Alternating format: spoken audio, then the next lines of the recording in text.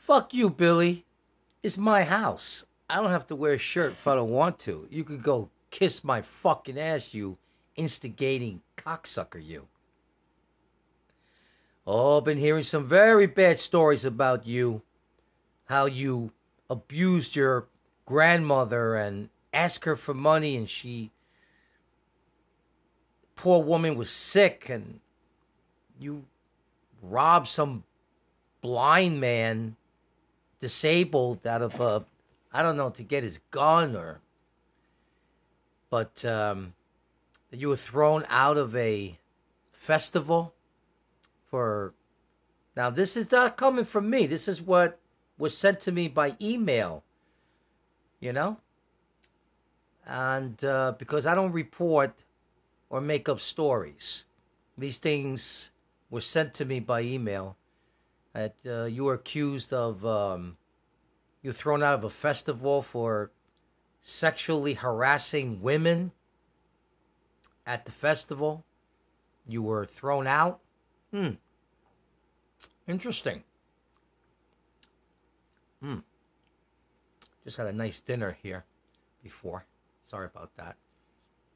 So, we're going to have to look into this a lot further there and see what these people that obviously you've harassed and bothered, and I think it was on the Tony D podcast. Yeah, was sent that to me. They interviewed all your buddies out there. And it doesn't seem like you were a very, very nice guy to these people. You instigated problems with them, chat rooms, going after women of some sort, whether you're married or whatever. I don't know, just some adultery there going on. Really bad. Anyway, I got my TV program on pause. Just a reminder that I am back from celebrating Juneteenth. Yes, I did. And I will be on the air this Wednesday from 7 to 9. And, it's really too bad that I really don't have any, not that I really care. I just bring it up because I want to call everybody a scumbag. I know there are people out here who are not my enemies, but we don't know who these people are, what they're all about, and what's up with them. But I have settled into doing the greatest internet radio show of all time, the Crazy Joe Show. I mean, so many people are starting in such a short time of coming back. I think this will be my second week on the air. I've accomplished so much.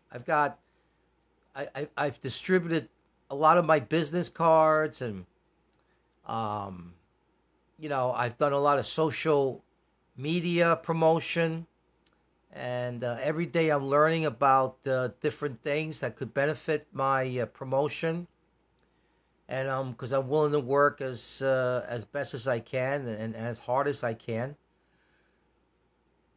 Oh, shit. It's almost time for Betty Bye. When you're a great internet radio station like me, you have to get your rest. Very important. But we're going to have a fantastic show. It's going to be fantastic. Billy's going to like it. He's going to like it a lot. As all my shows are amazing. And I really don't have much to say now to come on here. I mean, other than the fact that I'm going to promote my show, I don't know. I don't feel like, there's nothing to talk about those jerk-offs in New Hampshire, those sap-sucking maple syrup scumbags who like to take it off the tree and, grab a nice syrup in their hand and then they shove it in their ass and then they lick it. I think that's called a New Hampshire sandwich. Yeah. But I don't really have much to talk about. I'm no longer interested in those scumbags in New Hampshire. They're all a bunch of fucking retards. They all suck, including Ratso. Doesn't know how to do a fucking show. Well, all right, maybe that's a wrong statement, but out of the whole bunch, he's the only one that's got, I guess, life in him. But I don't like the guy, and I'll never like the guy. And especially his cunt over there with the big fucking mouth, the Yenta bitch. I especially don't like her.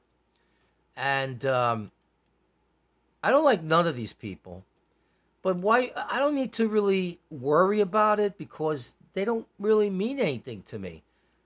The only thing I need to worry about is the creation and the success of the Crazy Joe Show. That's the only thing I need to worry about. I don't need to worry about Ratso, Fatso, Public Axo, or Java scumbag out there, dickhead, Dirk Dickwad, and of course Billy Brokeback Mountain fag bastard. And I don't need to worry about these people. These people are nothing to me.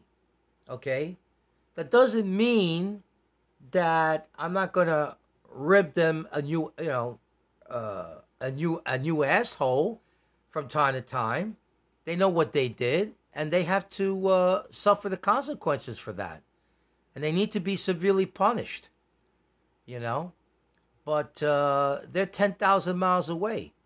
So I'm not going to let people that are 10,000 miles away affect my life, especially my broadcast life.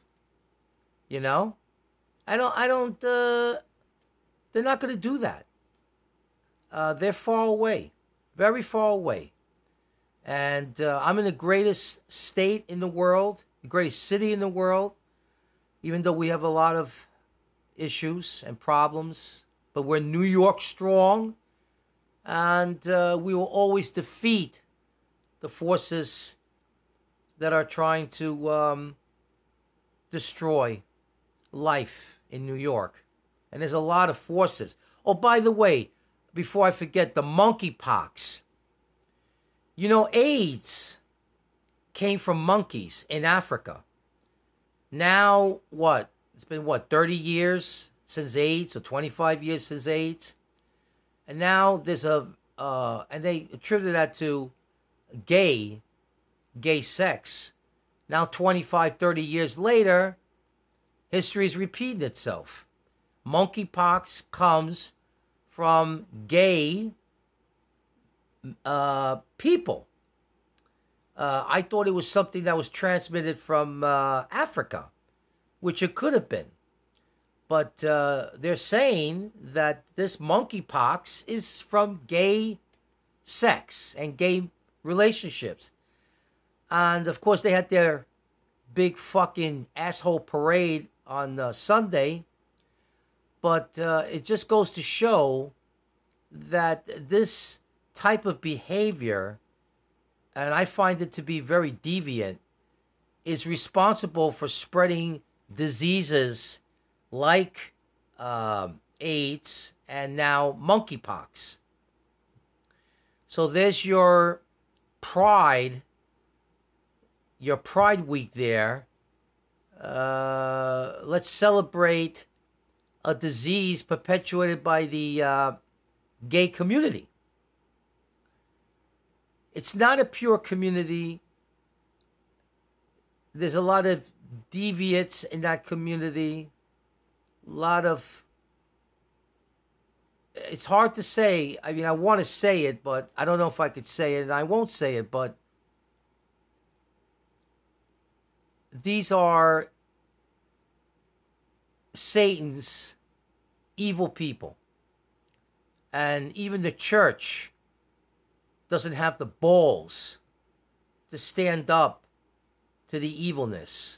The evilness has even penetrated the Vatican. We have a very weak Pope who doesn't put his foot down and defend our religion, which is Catholic. We believe what we believe, that gay existence is against God and the inner workings of God, and it's in the Bible. And these people in these religious communities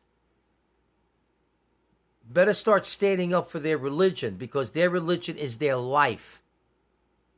This is the most evil and of deviant behavior, and we don't see, except there was a black preacher, and God bless him, he stood up against the immorals and the indecency of being gay. Maybe we'll catch it tomorrow. But I will be on here to remind everyone, the show of shows.